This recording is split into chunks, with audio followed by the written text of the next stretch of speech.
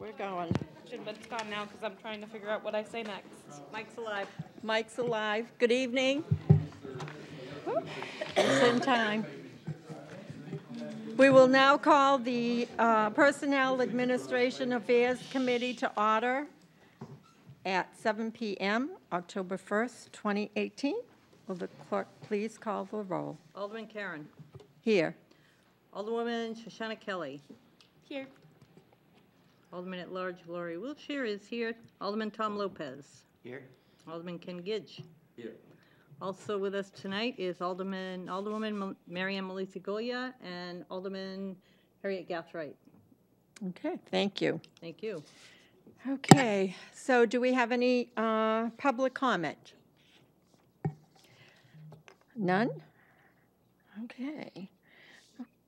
Okay, so Mr. Mayor, would you like to come up? And we see that Hunt Memorial trustees Caroline Montalero has withdrawn her appointment. So is Terry Romano with?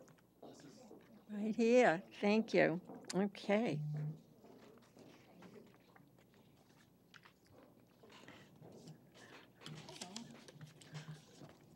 The floor is yours, Mayor. Thank you very much, Madam Chair. I am here to introduce you to Terry Romano, who I am nominating to be on the Hunt Memorial Building Board of Trustees. Terry has been a longtime resident of Nashua. Recently, she left the city for a short time, but now has moved back. She lives down by at the Jackson Falls condominiums. She's been very involved in many, many activities in Nashua over the years.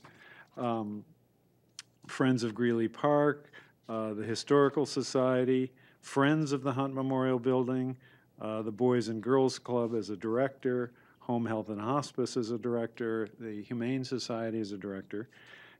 She loves Nashua. She's been very dedicated to the community, as I said, for a long, long time. And I think she will tell you that, you know, she regards the Hunt building as a real treasure for the city and would very much like to be involved in making sure that it is preserved and thrives in the future. Great. Thank so you. With that, I give you Ms. Romano. Thank you. Thank you for nominating me. Thank you. Hello, everyone. My name is Terry Romano, and I live at 52 Main Street, Nashua, New Hampshire. I have lived in this city happily for many years, but I wanted to have a change of climate for a while, and so I moved to a warm climate. But I miss Nashua terribly. It's my beloved Nashua, and I have many, many friends here who are so wonderful to me, and I just couldn't stay away. So I decided to return, even though it's cold in the winter, and that I would be happier here than anywhere else. And so I bought a condo, and I'm at peace again and ready to be of service to the city of Nashua in any way that I can be. As the mayor indicated, I've been on many boards as a director. I've been president of many of the boards also. And so I'm prepared to do what I can to be of service in every way possible. And do excuse my voice shaking, I'm a little nervous. And so I find that the Hunt Memorial Building, which I first saw many years ago, I thought it was a beautiful, beautiful little gem. And I walked in one day, and I saw Mary Goyette sitting there with the late B. Cadwell, who was very active in the city and who subsequently I dealt with for many years at the Nashua Historical Society. And so they graciously gave me a tour of the Hunt. And I said, what a gorgeous building. And being a history major in college, I wanted to know everything I could about it, and they were happy to tell me. And then Marie Goyette said, Terry, would you like to be a hostess here for the different functions? And so for several years, I did that, and I attended different functions at least once a week. And so I got to know the building quite well. And then different boards asked me to join them as a director or as a trustee. And so I dedicated myself to nonprofits. And now at this time in my life, I'd like to dedicate myself to my wonderful city of Nashua. I rest my summation. Thank you. You are not in charge. No, all right. Any question, Alderman Wilshire? I don't have a question, but, you know, you do say that the hunt is a gem, and I believe you are a gem, and thank you Thank so you. much for stepping up and being willing to serve in this capacity. Thank you. I, for one, appreciate it.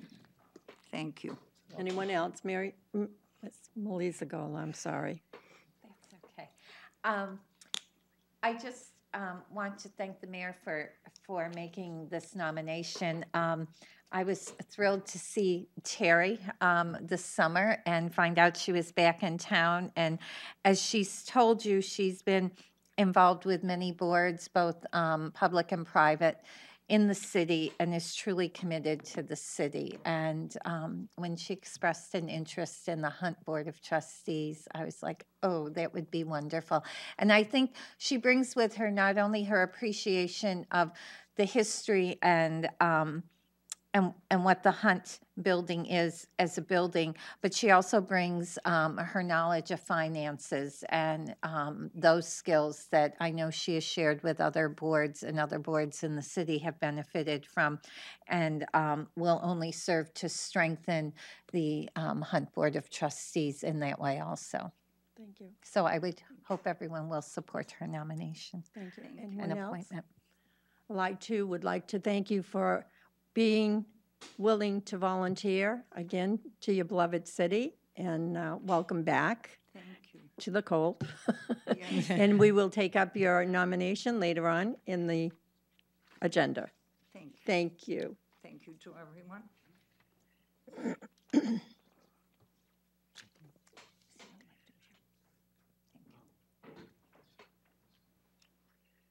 So then we have some nominations for the Tax Increment Financing Advisory Board.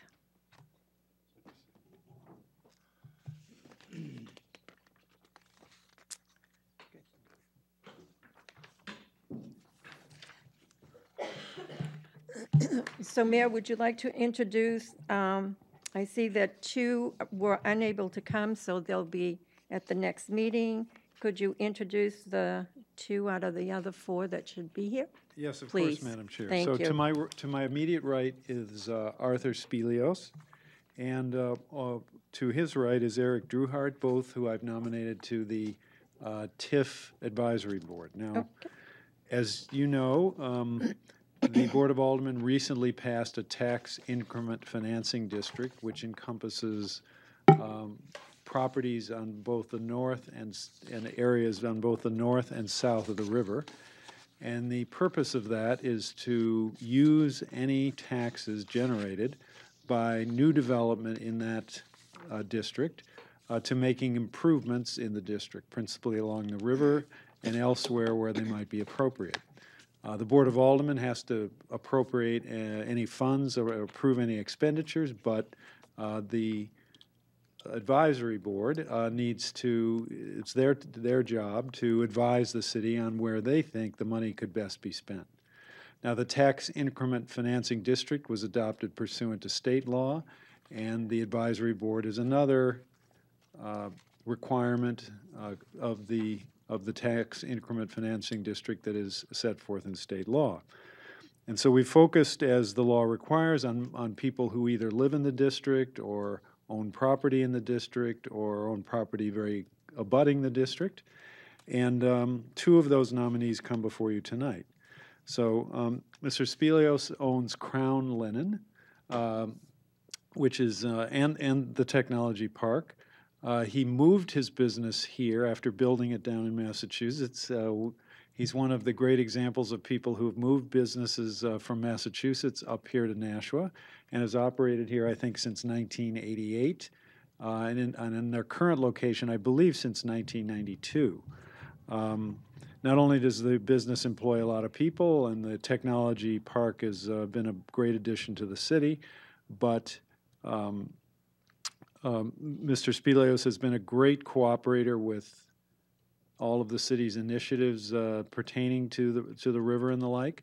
Very generously, he allowed public access to a boat ramp that is on his property, right next to the technology park, so that people can go down there and gain access to the Nashua River, and that is really the only boat ramp between the Mine Falls Dam and the Jackson Falls Dam, where people can put boats in the water. So that was extremely helpful and generous act of public good. And I know Arthur will do a great job in helping to advise us regarding the district, and I am glad to be able to nominate him. Mr. Druart is a resident of Jackson Falls condominiums. Really, because I see him, whenever I see him, he's asking me about like the riverfront and, you know, should this be maintained better and all that. So he's always right, you know, better job should have been done. And so he's very interested in the riverfront. His wife used to own a business downtown. He teaches at Assumption College. He had a successful business career before that. And as a, you know, obviously is along the river every day because of where he lives. And I know that he also will do a great job and is very committed to Nashua's riverfront and the district that's comprised or encompassed by the tax increment financing district. Thank you. So maybe I'll ask Arthur and then Eric to just say a few words about their background or anything they wish to say, and you can then, of course, ask them any questions that you wish. Thank you. Well, I'm honored that the mayor would ask me to be on the committee. This would be a first for me. I'm in the commercial laundry business, so TIF committees, I have a lot to learn. Hopefully, I can make a contribution. My family, we own the Millyard Technology Park, and we take great pride in keeping the property up, and we're delighted that the citizens in Nashua can use the parking lot and launch their boats. Prior to maybe last year, we had a system where everybody would have to come and sign a release.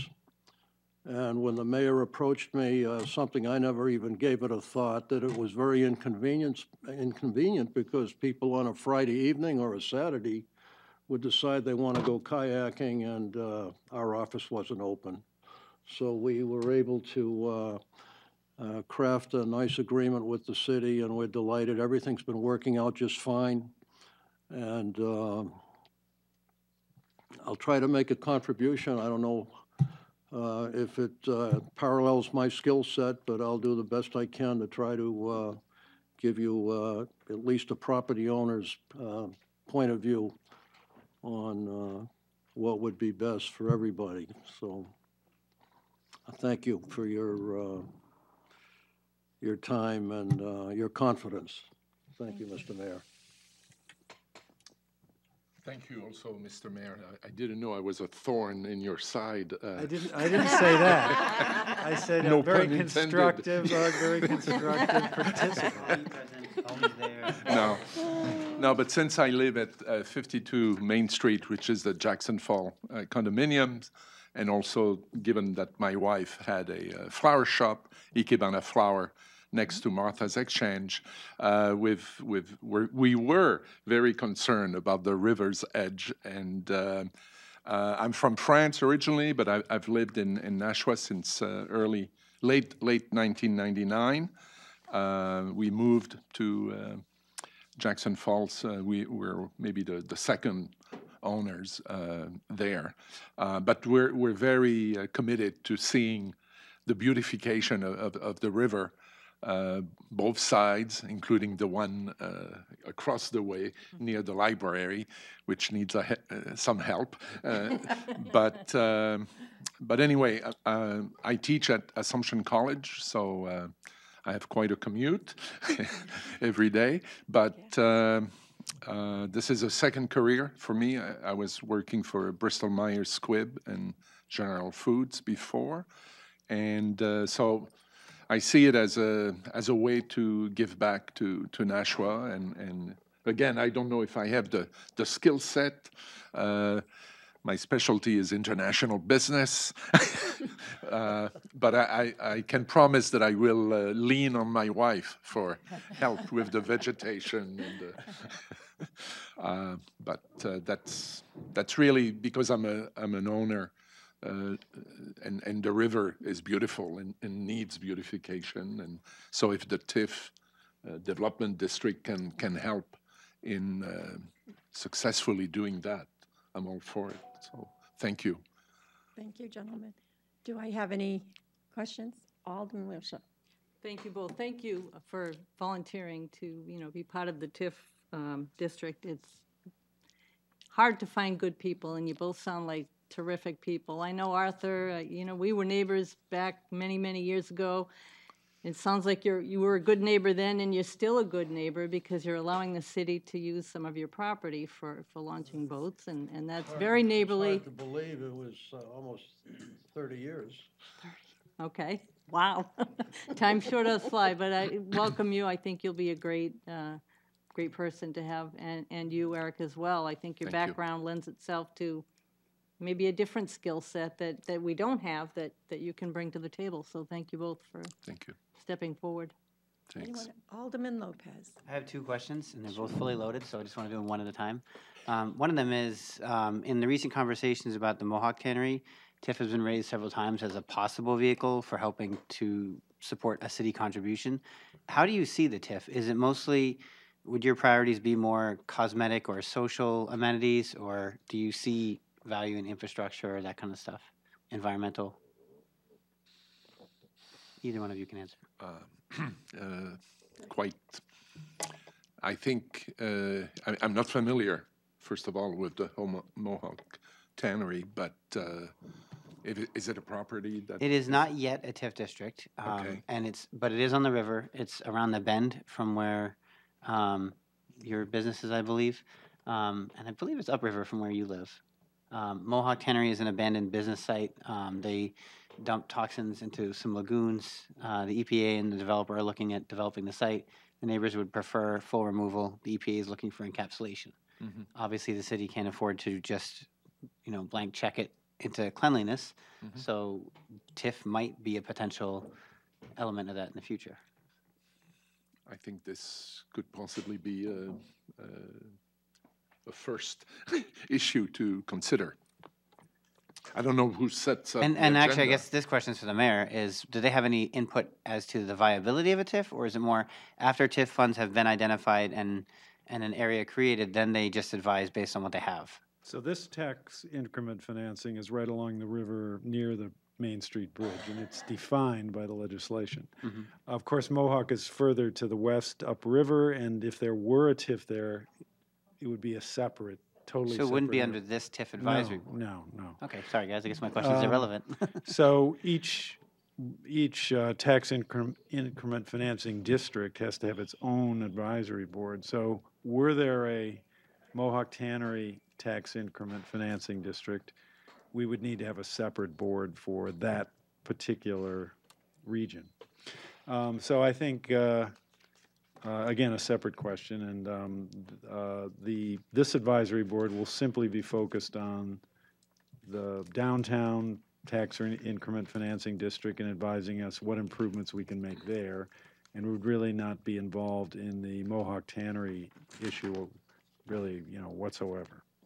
Count yourself lucky. So my second question is with regards to the library walk, which was referenced earlier. There's considerable concern about people that are living on the trail, people who might be in the library area. And there seem to be two schools of thoughts. Either trim the bushes back and put lights in and maybe not allow loitering on a scenic trail, or support the programs that are doing outreach and trying to intervene and kind of treating the problem at the source. What are your opinions and experiences in working with those kind of situations? I can certainly support trying to solve that issue, because I walk my dog and I go, behind Margaritas, and I take the pedestrian bridge and come back behind the library, and I can find every morning 3, 4, 5 people that have spent the night when it's not raining. Signs that say now no loitering have been put up. I don't know, probably by the city. We face the river, so we see sometimes police officers that are trying to manage and maybe move them. I don't know. I don't know if they can. I don't know if. But this is certainly a problem. And I think, like you're saying, if there was a walking of the vegetation on that path and maybe better lighting, then it would be an area that would be too visible for homeless people to stay or to loiter in. There are. It's full of beer cans and so on. So it's Probably a good time to plug our big cleanup on Saturday for that. So Great American Downtown is organizing a cleanup this Saturday. But what are your thoughts? My thoughts? Well, I'll be frank with you. We have 65 businesses in our building, and a lot of people work there. And 2 or 3 times during the year, I have to call the police and ask them to come up and remove some of the, I guess you'd call them homeless camps up on the top of a ridge line that everybody can see what's going on. And, they're going to the bathroom, which is quite natural, and I can't allow something like that. We've had a few situations every year or so. We have to be diligent about not having these people around, because our tenants and the employees are nervous about it. Now, just about a month and a half ago, we had someone was able to get into our building through the security code. We have it all on camera. It just totally took all the fire extinguishers and did terrible damage in that cafeteria, tore a lot of lights out, just pure vandalism. It was, I don't know if you classify him as a homeless person, but the cameras, they were camped out by the gazebo. So I don't know what the answer is. I can tell you, I'll be very frank with you, I don't want them on our property. So I don't know what you can do with them. So would you extend that philosophy to the TIF district? To the what district? The area that this advisory board would look over? I don't even, I'm not familiar with the district, but if I wouldn't wish anybody to do anything that I wouldn't want on my own property, I guess is the best way I would answer that. I mean, if I don't want that situation on my property, why would I want it for anybody else's property? It's inconsistent. Answers my question. Okay. Anyone else? Alderman Gidge, did you have your hand up? Yes, Mrs. Filios, congratulations. You've certainly worked hard with your business. It is very successful. You have worked hard, and the technology park is long haul to get it the way it is right now. Congratulations on that, and definitely for letting people go down there and put their boats in and take the time. This is really, really important. You truly are I don't know where the mayor finds people like this who wishes to contribute some of their time, but so much thank you. Now, this gentleman, Thorne, I read his biography and. Not a thorn, he's like a Oh, gentle, oh, no. like a gentle prodder, you know? But to be honest, every What? time, like the mayor said, every time I saw him, I was cornering him and talking about the river's edge. Well, Mr. Mayor, I think you should be very careful because it says he practices Japanese fencing. I'm not sure exactly what that is. It's a two hands fencing. It's not the European fencing, but it's a two-handed sword fighting. It's not a real sword, it's a bamboo sword. Should I call you master? No, I'm just a black belt. Okay, thank you, gentlemen, thank you very much. Yeah. Anyone else? We'd like to thank you two gentlemen for offering to sit on this advisory board. We'll bring your nominations up later on in the meeting for your confirmation. Thank you very much. Thank you. Okay. Okay, communications. We have a communication from Larry Budrow, Human Resources Director, relative to proposed amendment to Resolution 18066, unaffiliated employees sick leave. Okay. And we have another one? Make a motion. Oh, yeah. Make a motion to accept the communications from Mr. Boudreau. There being none, no objections, I accept the communication and will place it on file. We have, can I make a motion? Yeah. I make a motion to suspend the rules to allow for the introduction of a communication received after the agenda was prepared. Yes. Any objection? Okay. Would you like to read it? Take a yes or no vote. Yeah. Yay? All Yeah. those in favor? Yay. Thank you. I have a communication to June Karen from Tim Cummings, Director of Economic Development, dated today regarding communication opposing ordinance 18025 relative to amending vendor license ordinances. My motion was to accept and place on file. Okay. There being no objections, we'll take the communication and place it on file. That's what I was laughing at. Okay. Application to license hawkers, peddlers, vendors license. None. Okay, appointments by the mayor. Alderman Wilshire? Thank you. I move to recommend the confirmation of the following appointments by the mayor. Terry Romano to the Hunt Memorial Building Board of Trustees for a term to expire September 30th, 2023. Are we gonna? She's not here. Right. Skip her. Okay, and to the Tax Increment Financing Advisory Board, Eric Druart, Arthur Spilios, Director Cummings, Director Marchant, and Treasurer Tax Collector Dave Fredette for terms to expire September 30th, 2019. Are there any comments concerning the motion? I would just like to comment that my questions were specifically in regard to how this city prioritizes spending its money, where its values are, what's important. And I think it's important to remember that people who are without a home but living in Nashua do have investment in the properties, the public spaces that they have. And I am not supportive of any measures to remove their access to that. That being said, that area, they're living there because they don't have somewhere else to go. So I favor the approach of supporting programs that are trying to find them places to go, calling outreach programs like Greater Nashua Mental Health, like City Welfare, like Harbor Homes, to help them find a solution rather than, calling the police because they're doing human needs where they shouldn't be doing them because they have nowhere else to do them. So my position is, with regards to that, not really a mystery. But at the same time, I think that's probably a bigger issue than the TIF District Financing Advisory Board is going to tackle. I was just more interested in what kind of priorities they would choose to spend money on. Thank you. Anyone else?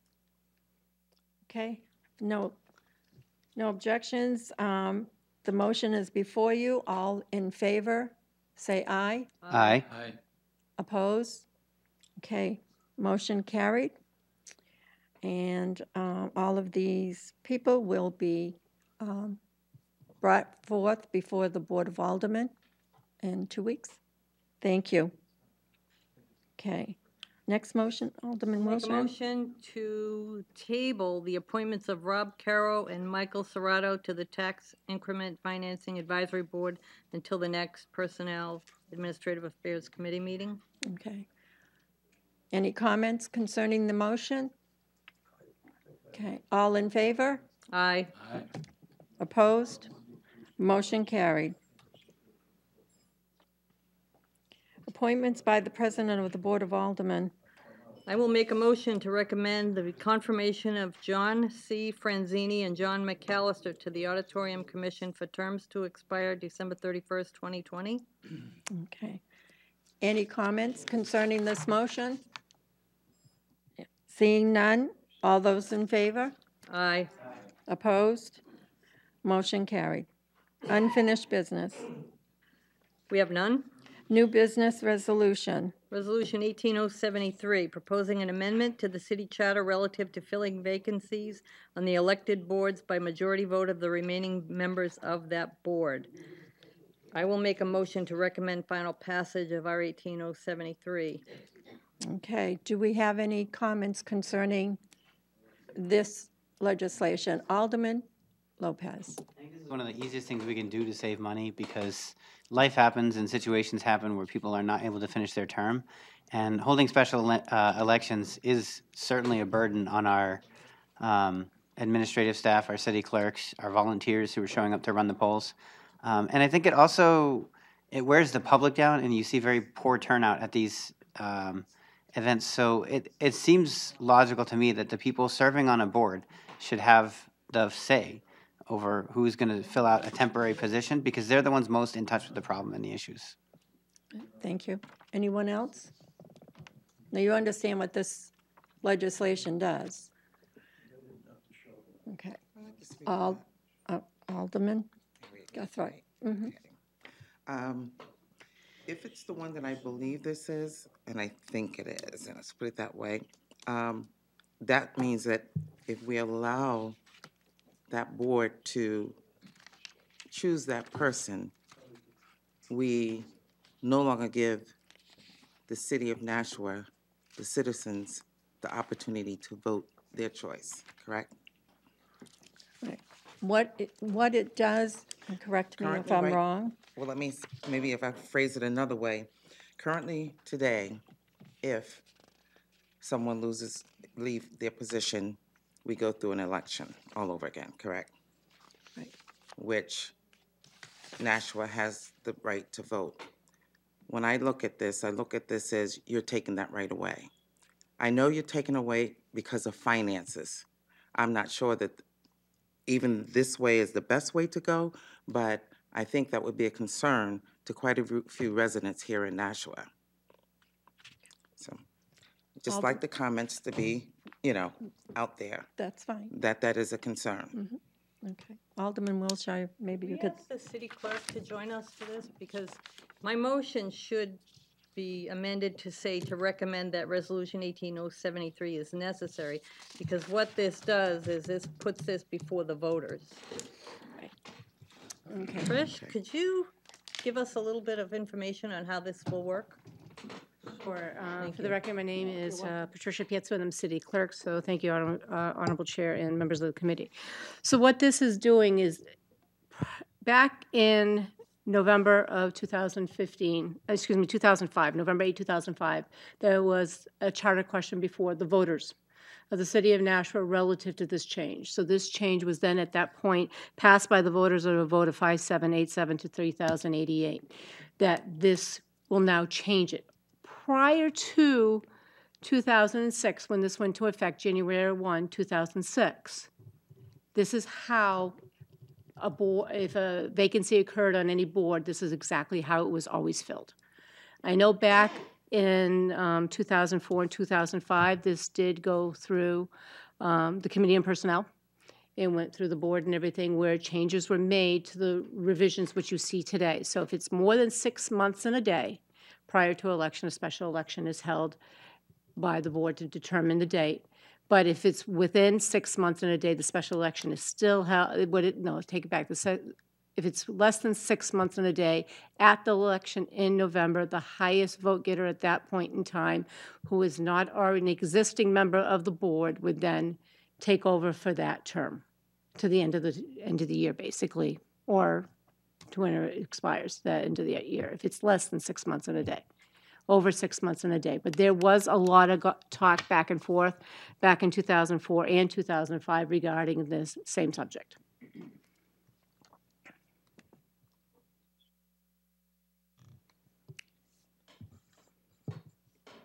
So, Go ahead, yes. Alderman, yeah. So the next question is, you said this is something that's going to come before the voters?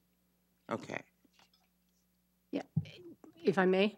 So what will happen is if the board deems this necessary, this will go back to the full board to deem it necessary. From there, it will have to have a public hearing. And I will also have to submit the documentation to the DRA, the Secretary of State, and the Attorney General's office to make sure it doesn't conflict with any type of state statutes or anything. Once they get the report back, then it would go on the November 2019 ballot. It has to go on a municipal election. Thank you. Alderman Wilson. I know this happened to me many years ago. There was an alderman at large that left the board. Then the Ward 7 alderman was put in the alderman at large seat, so that left Ward 7 open. And there were two candidates, myself and Paul Chassie at the time, and the Board of Aldermen took a vote. And that's how Paul Chassie got on the board. So, but yeah, that's how we used to do it, and it made a whole lot of sense, you know, not to have these special elections and low turnout, and I think it makes sense. I like this idea better. Alderwoman Kelly. Thank you, Miss Chair. Thank you, Miss Chair. I'm sorry. It's been a long day. I was wondering if you could talk about the last election and the last special election that we had, what the turnout was and what the cost to the city was. If you don't have it right in front of you, I'm not putting you on the I spot. made sure I prepared for this evening, and including the other special elections that we've had since this charter amendment passed back in 2000. We came into effect really January 1, 2006. So since then, we've had we've had 6 special elections. So the March 20th election, which cost us about $30,000, their turnout was 3.37%. That is the lowest turnout. The other turnout, that was even with a state election, when we ran it with a state election. If I look at the November 6, 2007 election for vacancy in the Board of Public Works, this total turnout was 31.6, but for the special election, only 22% of the voters took ballots for that election. The election in 2015 for the Board of Aldermen at Large, which was not tied into another election again, was 8.11%. Due to the fact that all our polling locations are in schools, we hire the police officers whether school is in session or not. It's just the safety concern there. And as a matter of fact, I just got the bill for that for the state primary election, and it was $9,300 alone. Never mind what you have to pay for all your election officials as well. Alderman Kelly. Thank you. Just a follow-up, you said that there was one where you tacked it on to a state election? That is correct. There was a couple that we tacked on to a state election. So November 6, 2007 was tied into a municipal election. Mm-hmm.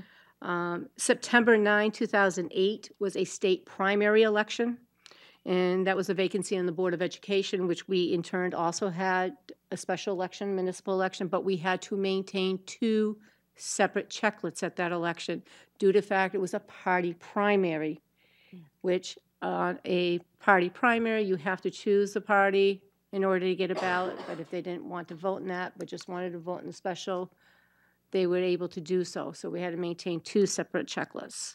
November 8, 2011, again, it was tied in with the municipal election. And then we also, September 8, 2015, tied in with our mayoral primary vacancy for the Board of Public Works as well. So do you find when you tie it in that it's just as complicated for your staff or more? It's just as complicated. Alderman Lopez, please. I just had a question about security, but I guess you already answered it with the number of police. If we had these special elections, we'd be required to have police. Would we necessarily be required to close the school down? We normally will not close the school. Since I've been here for the past 10 years, this is the first time for a party primary, a state primary, that we've had school closed. Normally, the November ones, elections, they do close the schools. They have, I shouldn't say they close, it's a teacher workshop day. So the teachers will be in some of the schools. The only time that we did request the schools to be closed is, again, when a presidential primary is announced. We never know when that's going to be announced. And the last time we had our presidential primary in 2016, they called a snow day. So that, and gave parents advance time so that we could close the schools. Alderman Maliza-Gola? Yeah, just Thank a you. comment. I believe this November, we will be having a special election also because there's a vacancy on the Board of Fire Commissioners. So there will be 2 ballots. And I think that's what people don't understand, that you actually get 2 ballots. It's not just 1 ballot with the special election tacked on. That is correct. There will be 2 separate ballots. And we are working on local controls in there because some people may not want a city ballot, some people won't want a state ballot, and we're running 2 checklists. But that will be tied into that. Matter of fact, the filing period, we are currently in the middle of the filing period, which will expire this Friday. Anyone else? I have another question. Alderman Kelly. Thank you. You're I just welcome. wanted to clarify how long someone would, and maybe you have this answer, but I can't remember, how long someone would be in a interim appointed, like the longest they could be in an interim appointed position. I'm not sure you mean for a vacancy on a board?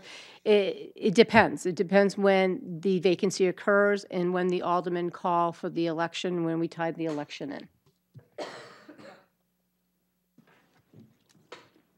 Alderman Wiltshire. So if it's a 4-year term and there's 3 years left, would it go the full 4-year term? Or No, would the it go- the vacancy has to be filled within 180 days. Right. I think it is. So Right. the special election has to be called within 180 days. Okay. So what when I'm you do- asking is, if it's a 4-year term and there's 3 years left, the person would fill the rest of that term, or would there be an election on the 2-year mark? No, they would No. fill the unexpired term. Okay, And that's how this one is appearing on the ballot. It's always filling the unexpired term. okay. Oh, okay. Anyone else? No? Okay. Thank you. You're welcome. So you heard the motion. All those in favor of, to recommend that R 18073 is necessary. All those in favor? Aye. Aye. Opposed? Okay, motion passes. Thank you. Okay, new business ordinances. We have ordinance 18023, changing the managing department in ordinances regarding parking. I will move for final passage of ordinance 18023. Okay. You heard the motion. Is there, Alderman Lopez? I mean, there's confusion on my part. Didn't we change the managing from police to economic development? Are we leaving it that way, or what's going on? I don't know if I brought that. Do you have it, Alderman Wiltshire? Yes. It's changing it from the transportation department manager to the parking department manager. So it's actually just continuing the same trend. Okay. Okay. Anyone else? Okay. All those in favor of the motion, say aye. Aye. Opposed? Motion carried. Next ordinance. We have ordinance 1824, 1825, amending vendor license ordinances. I will make a motion to recommend final passage. Okay. And Ms. Piazza, you're here to speak on this, if you would come forward. And you heard the communication from Director Cummings? Okay. Good evening, Madam Chair and honorable members of the committee. For the record, my name is Patricia Pietzo, and I am the city clerk. Economic Director Tim Cummings did send a communication at this point in time opposing the language as written and with the broad scope, and I do agree with them, and I know there's also concerns on a couple of the departments I spoke with as far as fire, police, and health. I don't think this is what the intent of the legislation was. My understanding that originally that we were looking at bringing in legislation from farmers market. The way that this language states now puts it in part of the vendor licensing.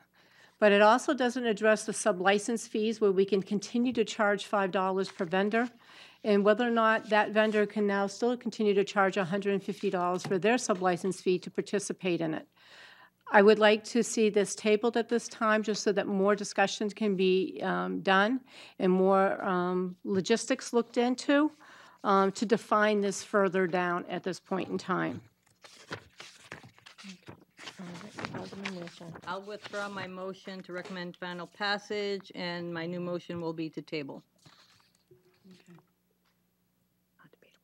Non-debatable.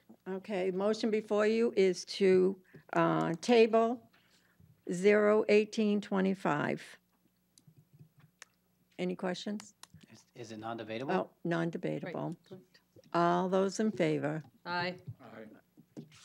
Opposed? Nay. All right, motion passes. All right, so that is tabled until we get further information on what is going on. And Madam Chair, if I may, I will definitely work with Mr. Cummings and bring a few of the people to the table with the Special Events Committee along with Alderman Tom Lopez, so that we can make sure that we can come forth with what we are looking to really do with this ordinance. Moving forward. Okay, thank you very much. You're welcome. Okay. All right. Tabled in committee. I'll make a motion to take from the table Resolution 18066. Okay. Motion is to take from the table R-18-066. All in favor? Aye. Aye. Okay. And I will make a motion on Resolution 18066 for final passage as amended. Okay. So the mayor would like to speak, and Mr. Boudreau from HR, would you please come forward as well? Thank you.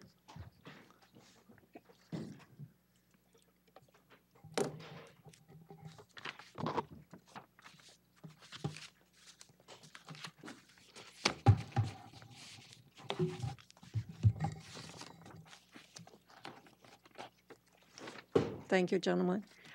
Mr. Mayor, we'll let you speak first. Well, thank you, Madam Chair. I'm here to indicate that I cannot support the resolution, especially that as amended.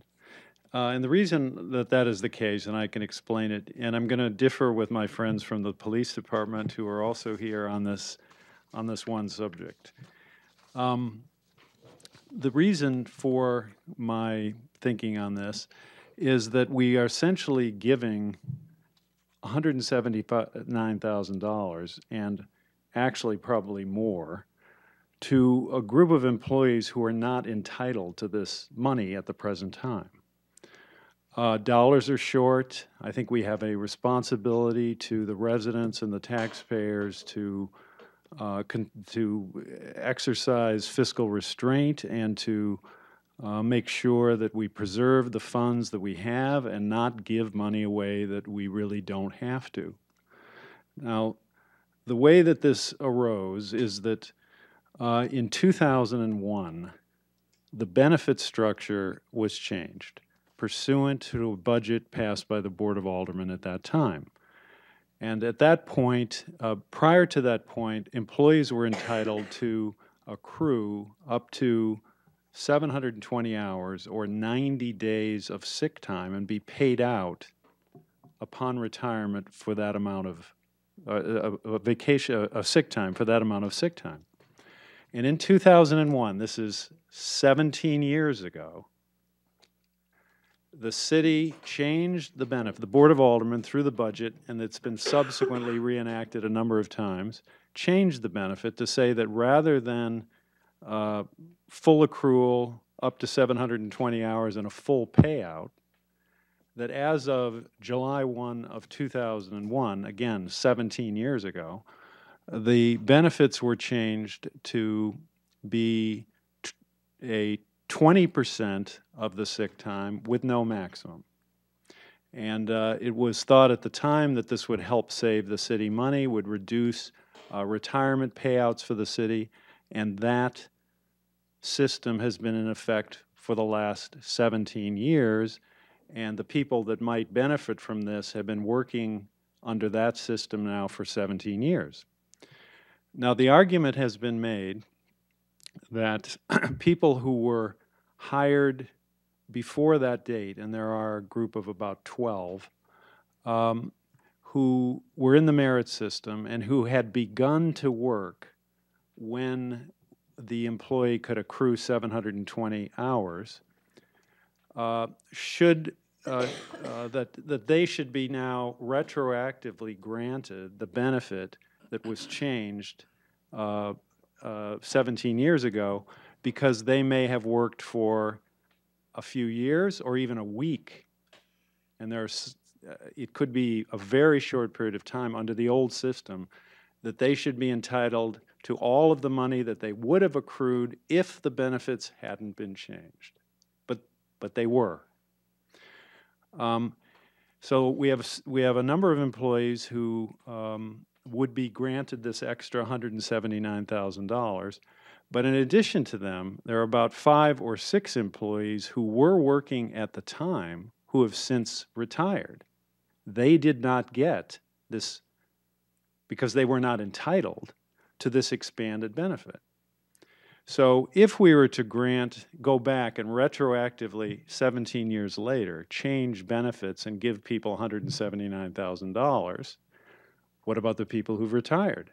Why wouldn't they get it too? Because they were there possibly longer than some of the people who would now be gaining this windfall.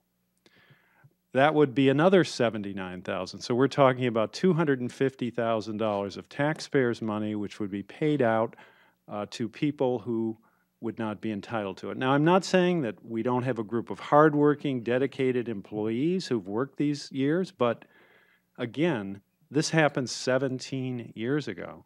I mean, isn't there a statute of limitations on something? So we have talked, you and I, Madam Chair, in detail about this, about what would be fair under the circumstances. And what we came up with is what was originally proposed. And what is proposed is that for the employees that are at issue, they would be granted 100% of the sick time and the sick time payout that they had earned as of July 1, 2001, when the benefits were changed. So that if an employee started in 1998, had worked 3 years under the old system and had earned 100 hours, under the proposal, the compromise proposal, they would be entitled to those 100 hours. And then, for the period of time after the benefits were changed, they would be entitled to the 20%. So they would be granted everything that they had earned as of the day that the benefit was changed, and then from the day the benefit was changed, they would additionally get the 20%. And we thought that was fair because the city, like any employer, can change benefits at any time. I mean, we changed health benefits, for example, a few years ago. Are we going to, 17 years from now, someone come back and say, oh, you shouldn't have done that, that wasn't fair, and therefore you're going to have to pay back, thousands of employees what they would have, the benefit they would have had if you hadn't changed the benefits? So I think we arrived, Madam Chair, at a fair compromise. No one would have lost anything, and we would recognize the city's right to change benefits when the city, in its discretion, and in that case it was the Board of Aldermen 17 years ago, decided to make the change. Now the problem with letting someone make the amendment that's proposed would allow someone to make the election, but of course it's just the same as granting them retroactively $250,000 worth of benefits, 17 years later, because of course everyone's going to adopt and elect the alternative, the old alternative, which would gain them more money.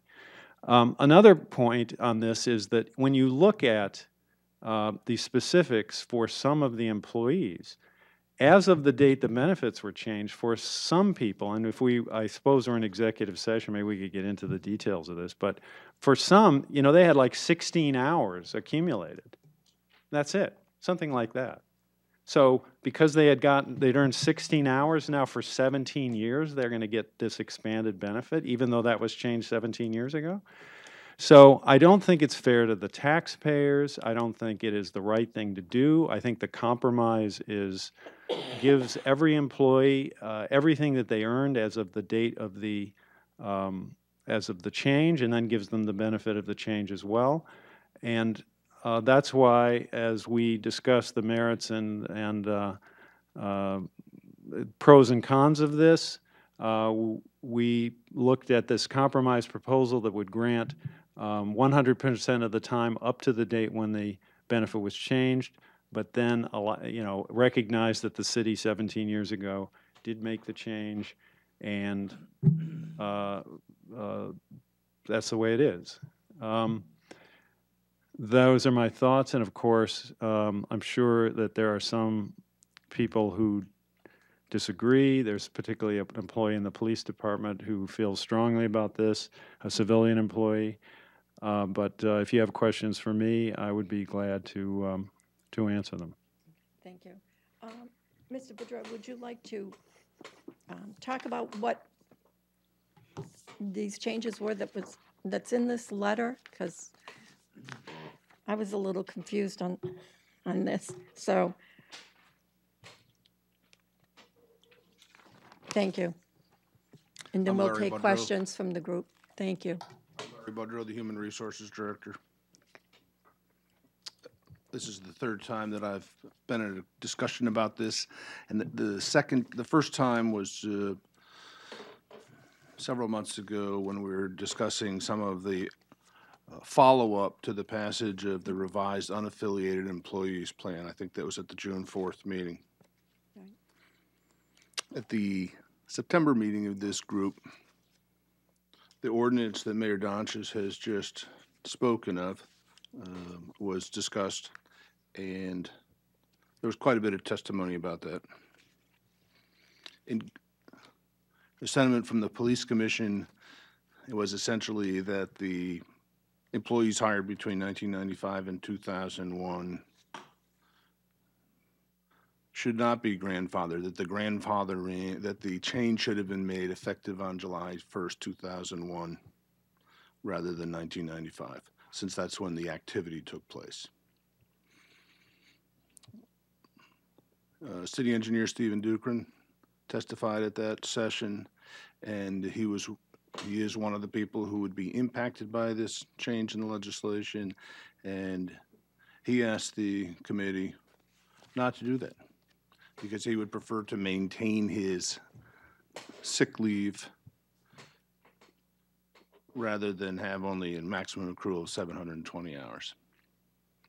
So subsequent to that meeting, I was requested by the chair, Alderman Karen, to work with the legal department and draft a proposed amendment to the resolution that's before the group, and that's what I did, and that's what the group has before. It provides people hired between 1995 and 2001 a choice, so that if the amendment is basically changed, not to do as Mayor Donches prefers, but to give those people the 720 hours and receive 100% upon retirement, they could choose to do that, or they could choose to leave themselves in the position they're in, which is to have an unlimited accrual and receive 20% of that upon retirement. Okay. Okay. I will open up for questions because I've got swing this in my head because I'm a little confused about that. Alderman Wilshire. Thank you. Granted, 17 years ago, I get it. But my question is to you, Mayor Donches, about other city employees who may have been affected by this that didn't include those 12? Yeah. And were they made whole? Did they get this back? Well, they did not. So we're talking about employees who began working between 1995 and 2001, who were in the merit system.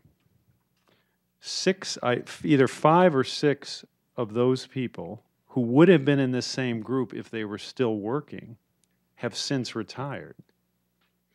So the point I was making is that, okay, so someone who, let's say, compare someone who worked a year under the old system, say from 2000 to 2001, and now is being retroactively granted a very, very lucrative benefit. What about the person who worked 5 years under the old system, was then changed, and then worked another 10 or 12 years, but has since retired? That person would get nothing, even though they worked longer under the old system? I mean, is that, quote, fair, unquote? So even though they worked 5 or 6 times as long under the old system, they would get nothing, but someone who had worked only a short time under the old system would gain a windfall?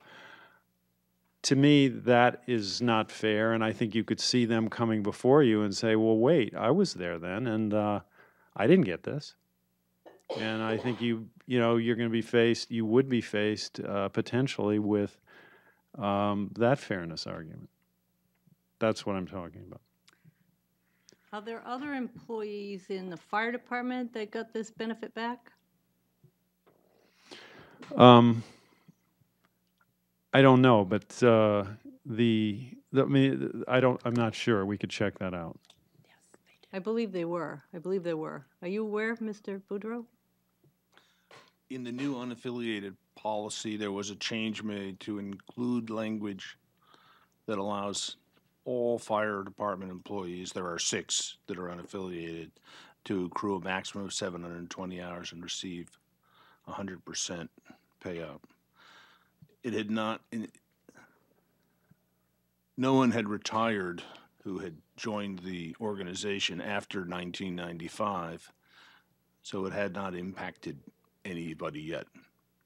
Everyone who's retired from the fire department so far received the full 720 because they were here before 1995. One more thing I want to add to. Yeah, go ahead. We have the minutes of the meeting of the Personnel Advisory Board, who are volunteers that are appointed by the mayor and confirmed by this board. The conclusion of their discussion on this says the Personnel Advisory Board unanimously recommends that 18066 be amended in its entirety and replaced with the language that was provided by Commissioner Tollner. So just wanted to throw that out there. It's a recommendation of the Personnel Advisory Board.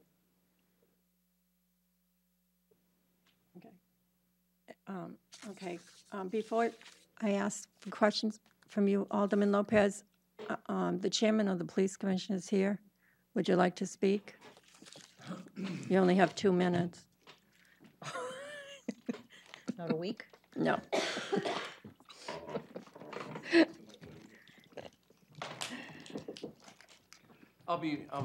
Commissioner Toller. Thank you. I'll be brief since we already were here a couple times previously speaking about this. The bottom line really is fairness. No matter how you look at it, you turn it sideways, upside down, in and out. So what we're looking for is fairness. It is a difficult position that we're all in to make a decision like this. The change in 1995, retroactive to 1995 that was made in 2001, this change was affected employees that were already employed by the city of Nashua. So they took the job, understanding that these were the benefits. And then 6 years later, the benefits were changed. The mayor's right, it has been 17 years since this was changed. But during that time, my previous predecessors, Morrell, had sent a letter to the mayor's office. I guess Mayor Streeter was in office then, so you can count how many years ago that was, to ask for this change retroactive. And they did not get a response. Another communication was sent, and they did not get a response. So as from the perspective of the police commission, you know, it hasn't been 17 years that we've been asking for this to be changed. That request was done a number of years ago. I've been told that the total payout is somewhere around $172,000, but I think we were told at the last committee meeting, but that'd be spread out over, you know, 8 to 10 years. As far as someone who is already working for the city and already retired, it's my understanding that retirement benefits, you know, you cannot change them retroactively. So, but I think the compromise that is being discussed, that proposal doesn't do a thing for the employee of the police department, because that employee was given a letter by Chief Gross back then that more or less indemnified her on those sick days at that time. So while it may be good for other employees, she already has that in her file. So what we're just asking for, again, you know, every time we come before the committee or we went to the personnel board, the discussions that we had with them was exactly the same as the discussions that we've had with this committee twice now. And both those participants, I would say enthusiastically agreed, you know, with the legislation and the change. I don't think other people were there. I'm not misrepresenting them. The comments coming out of that committee were, I don't know how any employer could do that. So, again, I said I'd be brief. I probably went along a little longer than I thought, but basically the bottom line is it's a matter of fairness, and we ask the committee to do the right thing. I understand the mayor's concerns that he's mentioned. I had an opportunity to speak to him on this too. So I appreciate the time that you gave me, as well as what the mayor gave us. Thank you. Okay. Alderman Lopez, you had your hand up.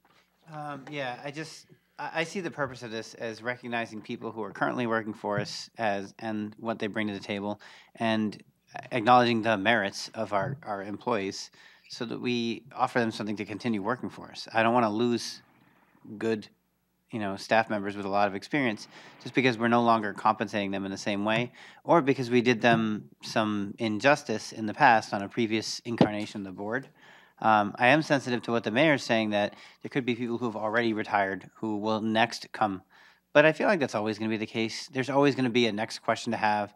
It's been referenced by several people here that they've come here before this committee 3 times. Well, we're going to be meeting to do this stuff like this continuing anyway. Like, we have to have business in front of us. We have to make decisions on it.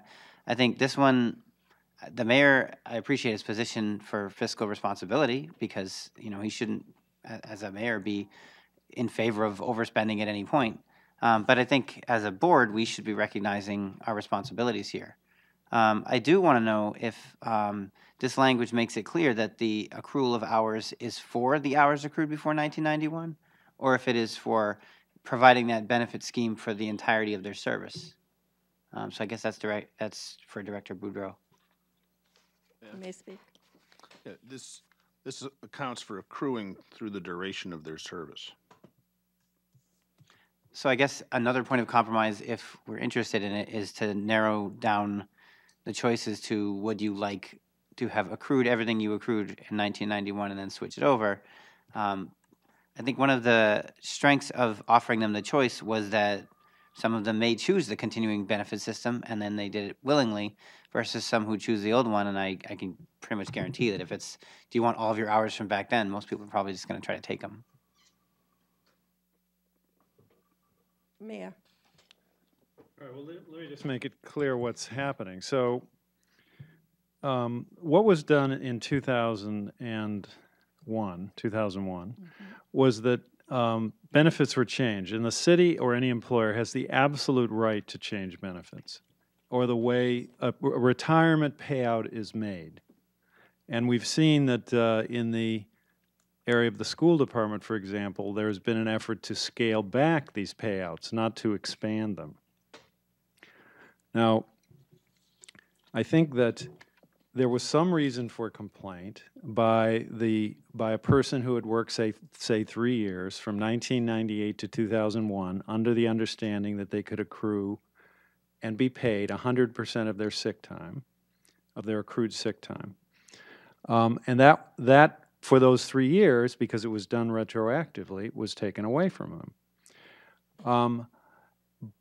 But under the compromise proposal that the committee has before it, in that example, that person who had worked 3 years under the old system, where they could accrue 100 and be paid 100% of their accrued sick time for that period of time that they had already worked, under the compromise proposal, they would be granted all of those sick days that they had earned and had on the books as of the date the benefit was changed. So they would be paid 100% for every day that they had earned based upon the assumption that they could earn and be paid this sick time. Then in 2001, and that's what the compromise proposal would restore, the entitlement to receive the days that they had earned while they were working with the understanding that they could be paid for those days. But then the city changed benefits. No one had to stay working. The system was changed, and the benefit changed to 20%.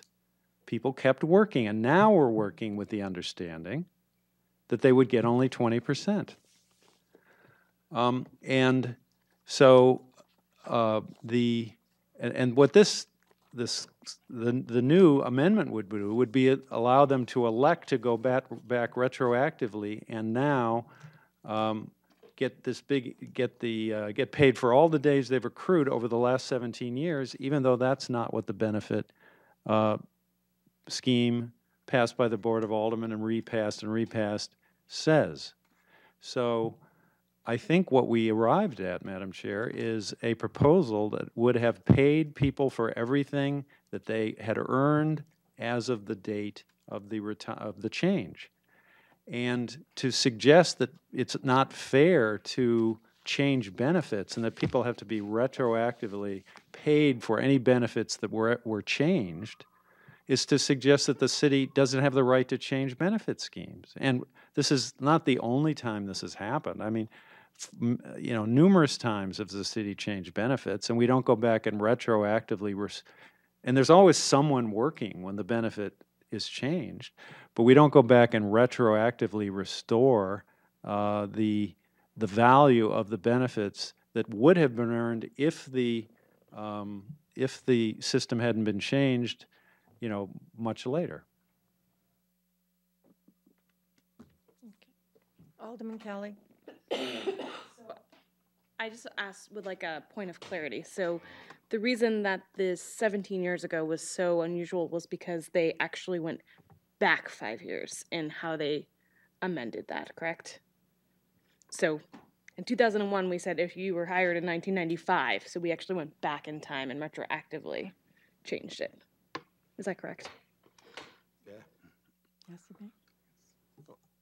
I was at the Personnel Advisory Board meeting that Commissioner Tolder mentioned, and that was the sentiment that resounded with Sheila Cabot and Carol Baldwin.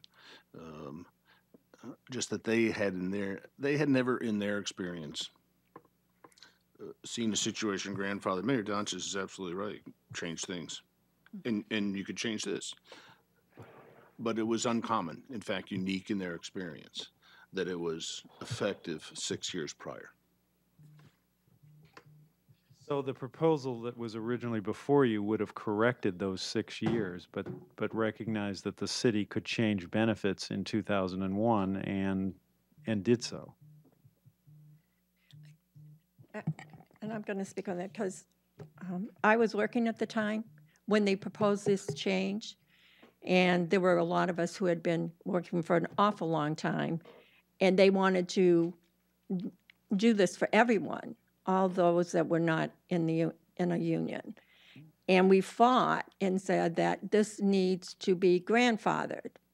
And then from this point, which was 2001, this would be the 20%. So it was almost like a group of people basically got left out, which I was unaware of. And I agree, 17 years later, but you're trying to right a wrong that should have been taken care of by the Board of Aldermen or whatever.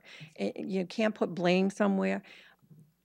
This was brought up. We're trying to rectify it, and we have to come to some kind of, for me, some kind of compromise that will make, it's not going to make everybody happy, but if we can make that, make people understand we're trying to rectify what we consider a minor wrong and move forward. And you're right, Mayor, you can make changes. The city, any employer can make any changes, but you also have to think about grandfathering those people who have been working under a specific benefit for a long time. So I have more to say, but I just wanted you to understand where that was coming from. Alderman Lopez. I just thought of a really relevant point. The mayor had referenced that previous employees could potentially utilize this legislation in order to secure additional benefits. Is that actually the case, or is it a hypothetical case? And I'm asking Director Boudreau.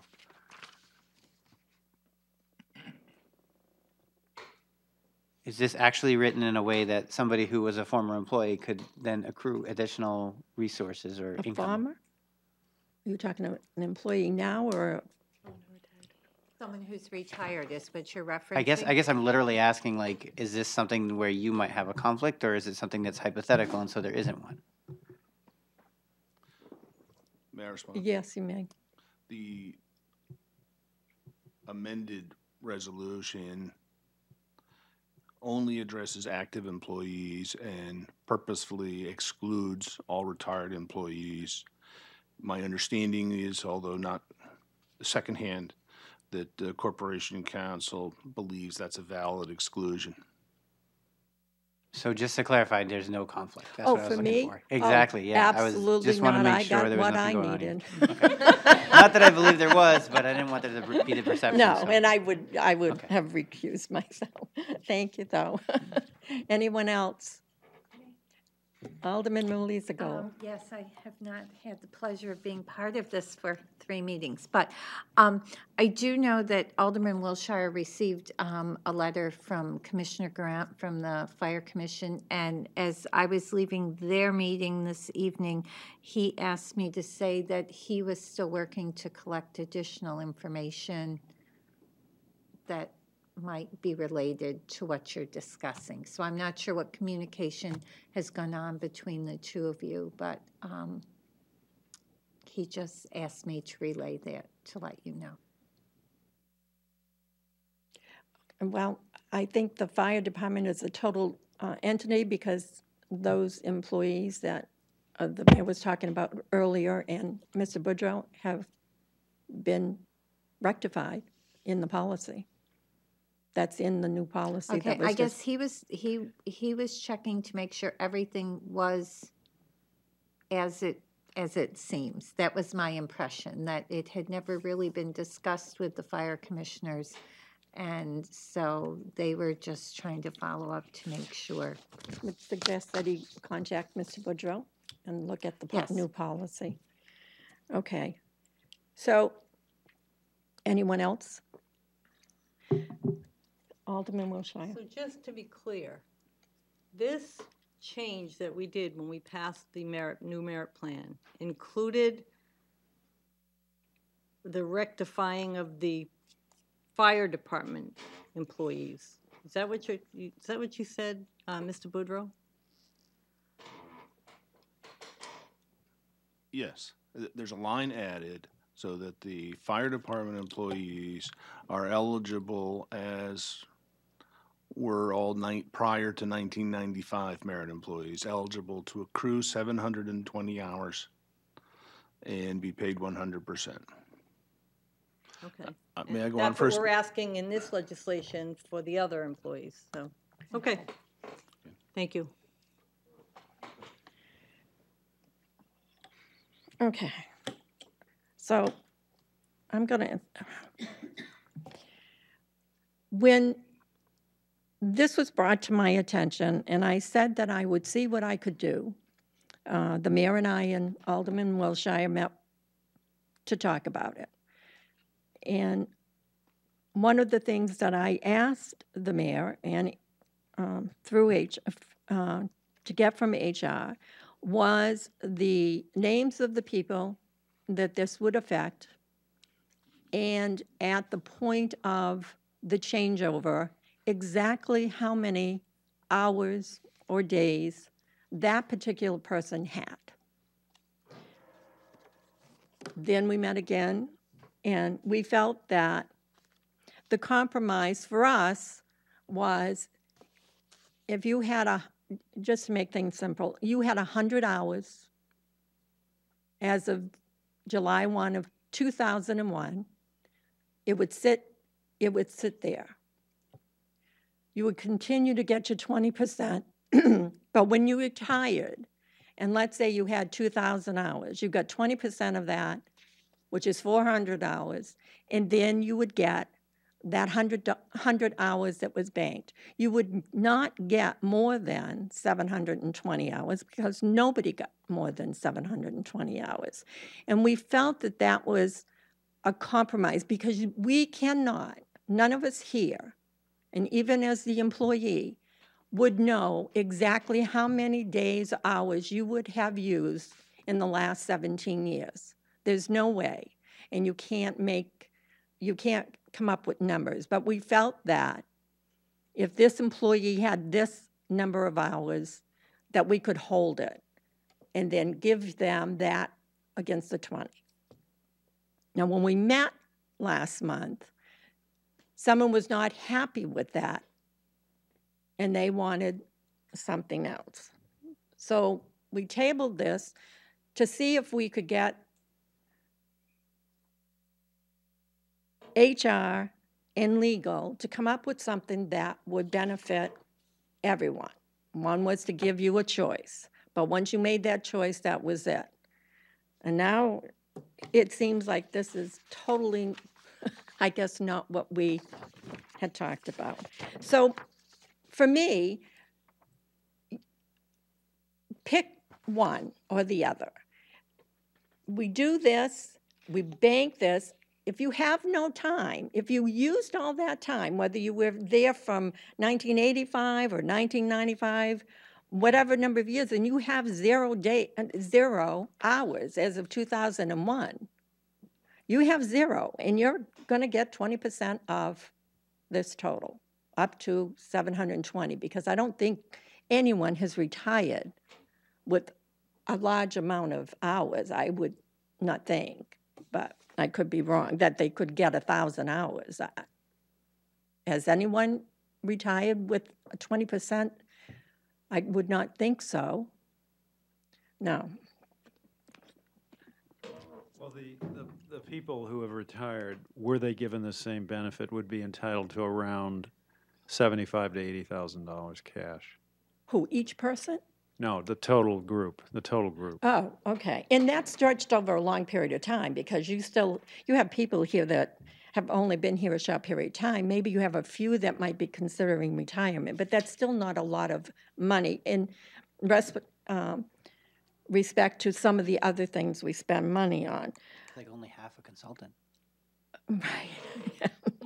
So it's up to this committee to decide, is this amendment what you want? do we look at this as a whole? Yes, give them a choice. I don't, whatever. I don't think they should have a choice, but that's my opinion, but that doesn't mean it has to go, you have to agree with that. But I'm sorry, we did something that should have been taken care of a long time ago, and we didn't. So we need to step up and do something, do whatever we can, and make these employees feel that we did what we should have done 17 years ago, or 18 years ago when it was first put into place. So now we have to decide how you want to do this. I would hope that we would try to get this resolved and get this to the board before the end of the year, so that come January, HR will know where everybody's sitting and go along with this. I know, Mayor, this is difficult, but I think that in the final scope of things, I think you would agree that we have to do something. I don't care when, we have to do something. And you and I don't always disagree, but this one we kind of disagree on. So, committee members, have you looked at this again? I mean, did you get your copies?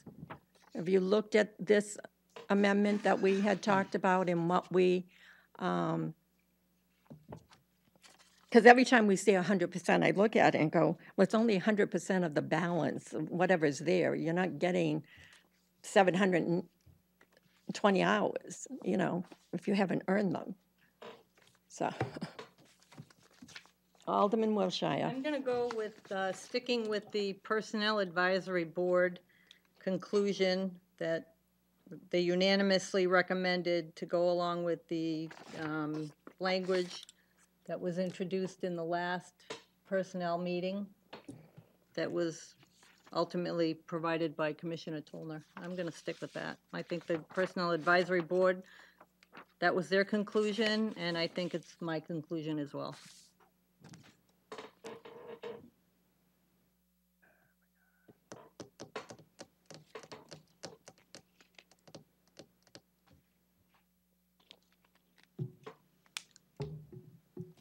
Anyone else? Yep. Oh, I'm sorry, Alderman Lopez. I was trying to reread. But So is I was this just wondering, exactly has what the they Personnel said? Advisory Board seen this edition of it? Because I think this came out of our last meeting. Oh, has the, Have they actually seen this version, or? I don't 'cause know. Mr. The Wood- language informed this proposal, but Can I respond to that? is it worth having them look at it? The amendments in that came from Commissioner Tollner. That's what they were, that's what their conclusion was in their last meeting minutes, was that they unanimously approved. So the choice was their wording versus the old wording, and then letting people pick whichever they wanted. So Well, their okay. wording is in here, is that what you're saying? Well, that's what, okay. So, Mr. Boudreau, let me ask, is that true, or is that they were just recommending what Commissioner Tollner had discussed with them at the meeting? Have they seen this language? No, direct answer is, I'm sorry. the direct answer is they have not seen this language. But I think I could help clarify if I may. Thank you.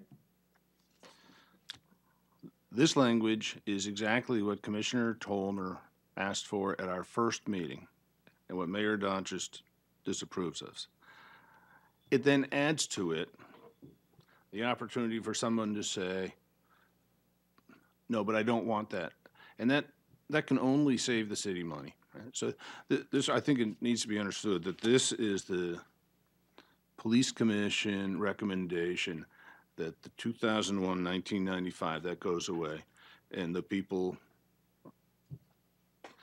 who were hired before 2001 are now considered along with the same group as all those who were hired before 1995. They're eligible to accrue a maximum of 720 hours and get paid 100% upon retirement. As a result of the last meeting, you asked that we tack onto that an option so that if any one of the 12, now 11 active employees didn't want to do that, they could say, I'm fine with the way it is. So no, the Personnel Advisory Board has not, but from a logical perspective,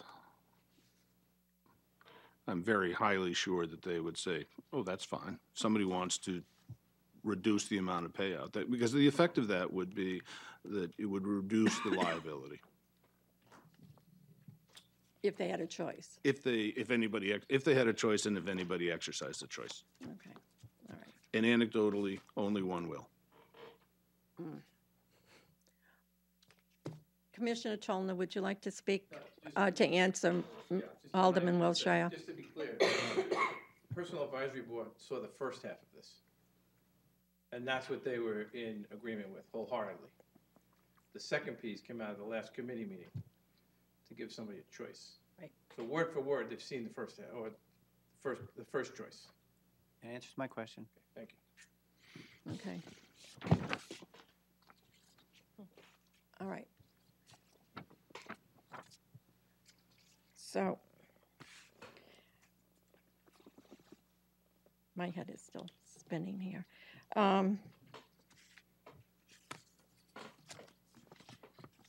If I go to the maximum of 720 hours, and right now, I have 2,000 hours on the books. Are you going to reduce my sick bank to 720 if this passes? And that's where you stay until you use some of that time? Yes. Okay. Unless Yes. I'm listening. unless you say, I don't want to do that. I want to maintain the 2,000 and remain eligible for only 20% payout. Okay, so that's what I was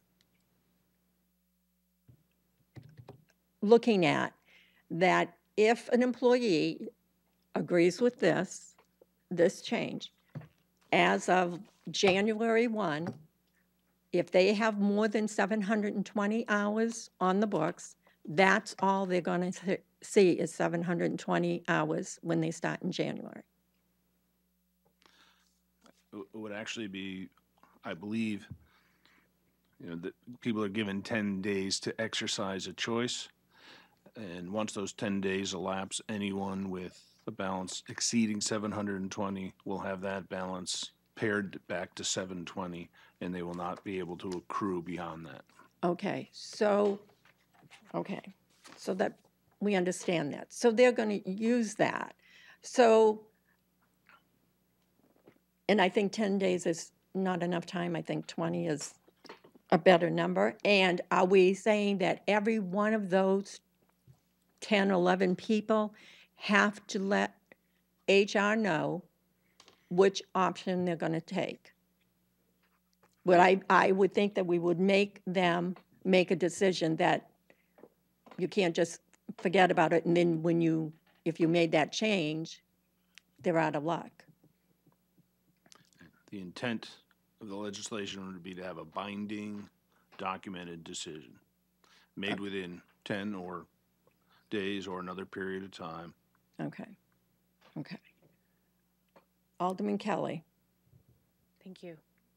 So just to clarify what you just said, you're saying that the default, if I don't make a decision, is the pair back to the 720? If I'm one of those employees and I don't make a decision, the default is that you cut me back to the 720.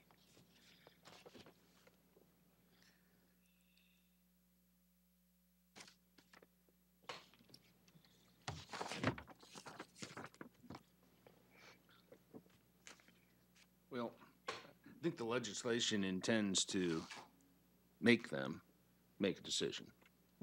I also think as a matter of practicality, it's a small group, and the reason that this came up with the city engineer Dukran was that I communicated with those employees who had 720 and said, This will be if the police commission's version were to have amended this resolution and passed, people who have more than 720 hours would have that pared back. They know that. And we would have to document their decision, but the probability is well over 90% that one person will choose to keep their current balance and the rest will. That may change. For which the reason is obvious. It costs, you increase the liability to the city by over $100,000 by amending your original proposal and the proposal that Mayor Doncher speaks in favor of. Okay, so Alderman Kelly, anything else? Okay, so I'm going to throw the next question out at you. We make this change, and come January 1st, I only have 500 hours on the books. I'm not going to 720 in January. I'm staying at 500, right? We're not pushing anybody, we're not giving anybody anything. We might take away some hours if you have a lot of them, but I don't think that we're going to bring everybody to 720. But we're not going to make any adjustments. Okay. All employees will accrue 13 days per year. Okay. Okay.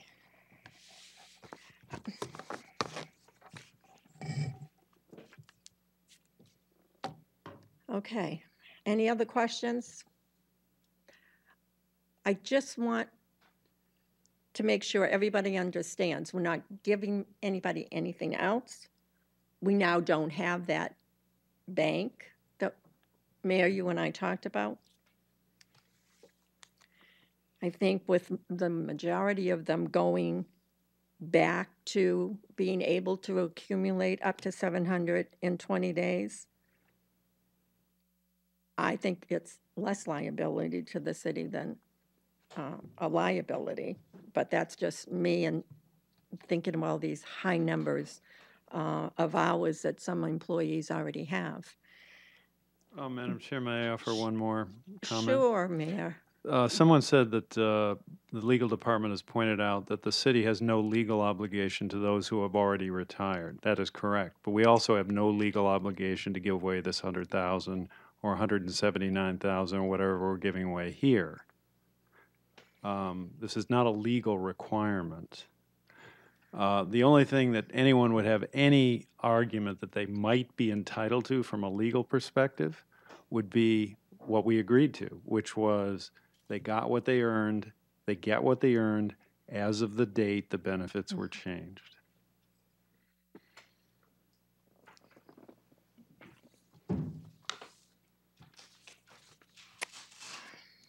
Okay. I agree. But the committee makes the final decision as a group. So I feel that the information that you got from the Personnel Advisory Board, you've had time to think about that. You've read the changeovers that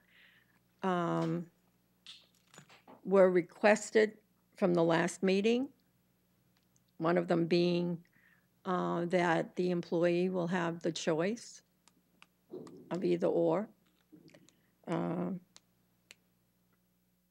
So now, what is your pleasure on continuing with this piece of legislation? What do you want to do? Alderman Wilshire. I want to move it forward to the full board, final passage as amended. Okay. I would ask, if you're going to do that, if you could amend it further that they get 20 business days to make that decision rather than 10. But I'll add that to my motion. okay. Amend the 10 days to 20. Okay. So you heard the motion. Is there any further discussion? concerning? Okay. I know, Mayor, that we have no legal obligation to this, but as an employer, I think we have a moral obligation to these 10, 11 people who were like put in a dump and left there. They were put in the basket, and they should have been grandfathered along with everyone else that was working prior to July of 2001. And I hope that everyone understands that we're trying to rectify this, and we'll move it forward to, depending on the vote, to the Board of Aldermen, and hopefully we'll have a good outcome. So if there's no further discussion, all those in favor of the motion as amended for legislation R-18-066? Aye. Aye. Any opposed? Motion is passed. Thank you. Okay, do we have any discussion? Thank you for coming, Mayor and Mr. Boudreau. Thank you. Any discussion? Did you have your hand up, Alderman Kelly? Yes? Yes. I'm Okay, sorry. I was trying to Alderman remember. Kelly. It's like, I know I had a remark. I just wanted to put it out there that I think that the city charter ordinance change and how we fill the remaining boards should just be very well communicated, because we had a lot of questions in this chamber, so I know that voters will have a lot of questions too, so I just want to make sure they're fully understanding of what this change is when it gets in front of them. Alderman Lopez. I second that, because in the past when we put out charter amendments, or not even charter amendments, just I can't even think of the word, but the whole Performing Arts Center thing, it really needs to be clear to people what they're being asked to decide on and why. And I mean, a lot of times I think we carry the assumption that they're probably watching the meeting or fully informed, but 2/3 of the city just lives their life and doesn't know what this is about. And I think it's very necessary. I think it's an element that's needed to save money and provide a practical response to things. But just because I think that doesn't mean that everybody else knows that that's why we're doing it. And it could very easily be misconstrued as a power grab or some kind of offense to democracy. So I think it's really important for the city to communicate this clearly to people. Okay, thank you. Anyone else? Can I Alderman respond Kelly. back to I just wanted to respond back that I'm not sure what that form that takes, but I know that other places sometimes clarify it above the ballot, like right on the ballot, so it's a little bit more in layman's terms. So, I mean, I'm happy to chat with the city clerk and help. Communications is what I do, so I want to make sure it's clear to people what they're choosing. Absolutely. Could we have Attorney Bolton do like a radio show circuit? Perfect. Explains, this is what we're doing Sounds like now. a plan. So there's no public here, so no comment. Any more remarks from the alderman? Alderman Lopez. I have a remark. So the ordinance that I was sponsoring regarding the farmers market or street vendors, I didn't get a chance to speak on it, which is an unfortunate byproduct of immediately moving to table.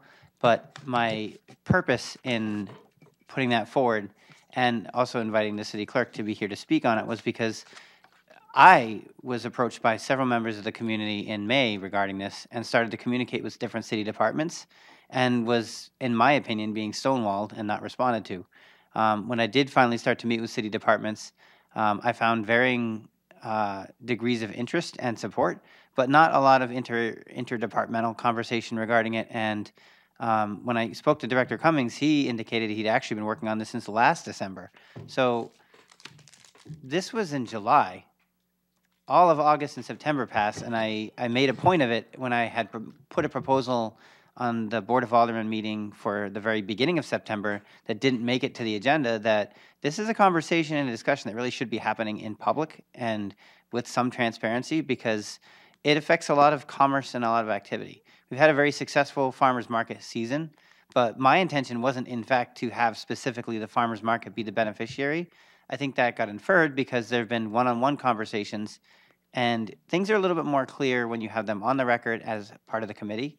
So while I appreciate the city clerk's willingness to meet with me and talk to me more about refining this and working on it, and I have no doubt that she'll probably do a very good job, I think the conversation, the full conversation, should be happening at this committee meeting so that people can see the reasoning and the understanding behind changes, and so that people can really understand where each other's coming from, because the city departments have a lot of other stuff going on.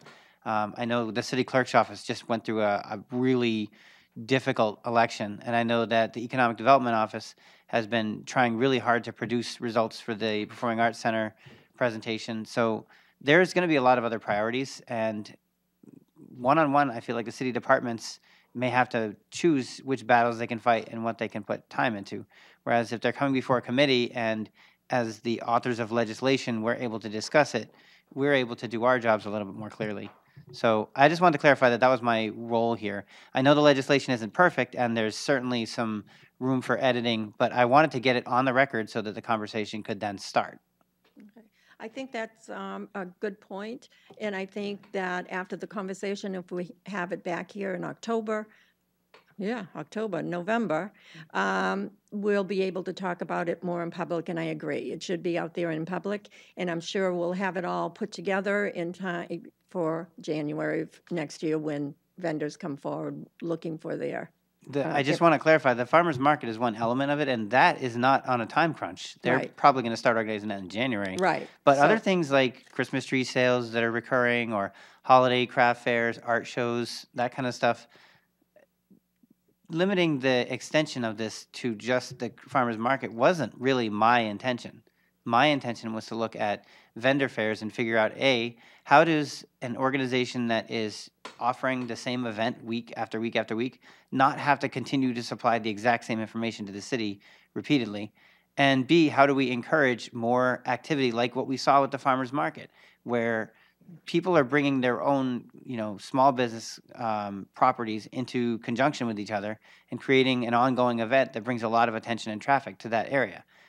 I represent downtown, but I think this is something that could be useful for other areas too. Well, I think that that's a piece of conversation that if, like the farmer's market, which goes for 10 weeks, that it's a one-time fee and this is how much it costs, rather than doing it every week. And there might be other activities that go on that are similar, that would make it easier for the city clerk's office as well. I only have one comment. I'm hoping when this piece of legislation concerning the sick pay goes before the full board, that we have positive feedback from this. I think that Alderman Wilshire worked very hard, agreeing to meet with the mayor, trying to get the numbers put together, and we're trying to. It's not a legal responsibility, but it's the right thing to do for a group of people that this never should have happened to in the first place. So I'm hoping that it works out. For me, it's a compromise, but it could be a lot of other things too. Alderman Wilshire. Jaren, I had one more comment. I wasn't quite done. Okay, let me get Alderman Wilshire and Alderman Gathright. I was, how do I want to say this? Typically when a board or commission makes, they're advisory, granted they're advisory, but, as a board, we typically put a lot of weight into what those boards come back to us with, even if they are advisory. We do that with the community grants, we do that, we task those members to making good decisions. When review and comment or community grants comes before us, we don't challenge every decision they've made, or hardly any, for that matter. So, I think the fact, too, that we had the Personnel Advisory Board unanimously behind this says a lot about it. And I, too, want to right or wrong. I think it's the right thing to do. So. Okay, Alderman Gathright. I just want to say that I sat in on it before, and I'm sort of happy that, the decision was made today, to move forward with it. But as a city or as a city servant, it bothers me when we think of our employees that we can just change everything at will. And usually it's all about money, you know. So I feel that if we hire people into a position today and you say to them, these are your benefits, then I would expect that for whatever reason we decide to make changes down the line as a city, that we should look at grandfathering those folks. I think it's very wrong. I worked in corporate America for 34 years and would have never done that. So I'm just saying that, you know, I heard what our mayor say, but I disagree exactly with what he said. And I know he knows me well, so I know he knows how passionate I am about things like that. We have the right to do a lot of things. It doesn't make it right. And that's the way I feel about that. But I'm glad that you guys were able to move on and work together and come to some type of conclusion as to what's going next. Alderman Lopez. I just wanted to remind the public, this Saturday at 10 a.m., we're going to be meeting at City Hall to do a rail trail cleanup and a library walk cleanup. So please feel free to join so we can get everything ready for the fall. Okay, anything else? Alderman Gedge. Yes, I think it's like a win-win, lose-lose, but when you go back and you say, wait a minute here, this is sort of what we agreed upon, and then someone comes and says, well, I know, but it's going to cost a lot of money. But the people who began at the very beginning under a process, and it goes on for so long, I can see where the mayor is coming from. But occasionally we just got to take a step back and say, that was wrong, and let's take care of it. And yes, it's like it's more emotion than it is almost that it is money. And I think in a sense, money is very important. The importance of this is psychological and right. And yes, sometimes, occasionally, right cost money, sorry. But it's like giving one's word. Thank you. Alderman Wilshire. So the thing that really, for me, started to really set in and was the fact that people that in 2001 had already earned those benefits. They'd already worked and earned that. It wasn't a gift. It was something they had from the time they started until 2001. They had earned that already. And then for the city to go retroactively and take it back just is not the right thing to do. Okay, anything else? Okay, no non-public. Do I hear a motion? Alderman Lopez. Motion to adjourn, all in favor? Aye. We're adjourned at 8:53. Thank you all. Thank you, thank you.